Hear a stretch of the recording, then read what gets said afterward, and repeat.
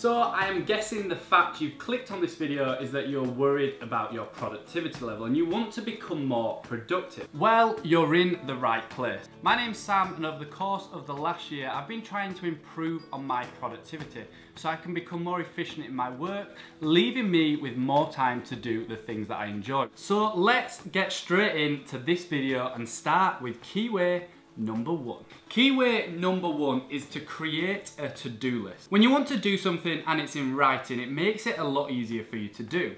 When you get out of bed in the morning, by your bed there is a journal with a list of what you need to do in that day. You're 10 times more likely to actually get these things done because you've created a purpose. But this has to start the night before you go to bed.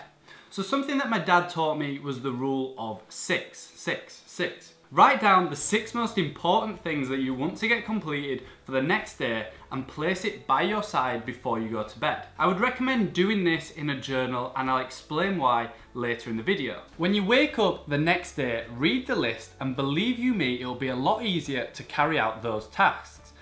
Because like I said before, you have a purpose. More importantly, when writing down your to-do list, try to create a real one and don't overwhelm yourself. Just take it one step at a time. Keyway number 2, setting goals. So you already have a to-do list, and now it's time to start creating small, realistic goals. Goals that are achievable, goals that will not overwhelm you. Set goals that will not drive you crazy whilst trying to complete. Small goals first, then bigger goals later.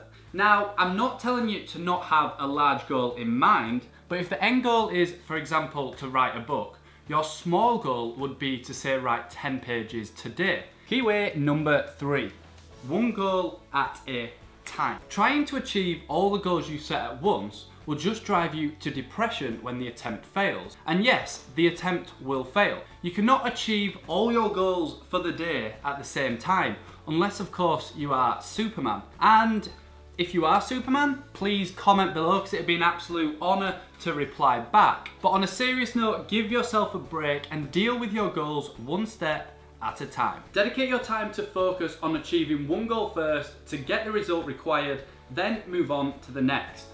Focus. Follow one course until complete. Keyway number 4. Identify your pattern. You may have unconsciously over your life created a routine or pattern for yourself.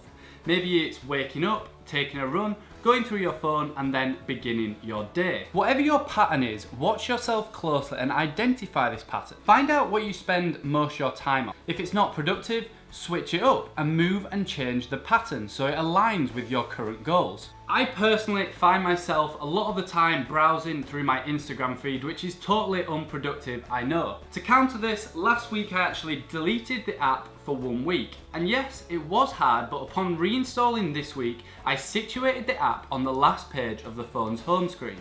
It was out of sight, out of mind. I still am going to use Instagram on a daily basis. I'm just going to try not to use it as much. Just doing something as small as this, you will drastically see improvements to your productivity. With that in mind, using your phone is a massive distraction which will affect your positivity. Productivity. Try downloading an app which tracks the apps that you use most on a daily basis. If you're like me, you'd be so shocked at how long you actually spend on your phone every single day. Moving on, key tip number 5. Review your progress. So how do you know how well you are doing? How do you know how well you're doing with the goals that you've set? It's simple, you need to create a progress report. Go through the to-do list that you wrote in Keyway number 1. Then go through the goals that you set and tick the ones that you achieved and highlight the ones which you failed at. Remember, failure is not a bad thing. You've got to understand why you failed at achieving those goals. I'd suggest each month or even week giving yourself a quick review to analyse the goals that you've set in your journal. Let's move on. Keyway number 6. Keep a steady growth pace. Finding out that you're achieving your goals can be exciting and might just tempt you to rush on to other things. You don't have to rush things, just be steady at whatever growth level you're on and don't push yourself to get the results too much just because you've seen a little bit of success. Yes, I'm saying work hard and keep that momentum flowing, but work smart, otherwise you'll become overwhelmed and most likely again become unproductive.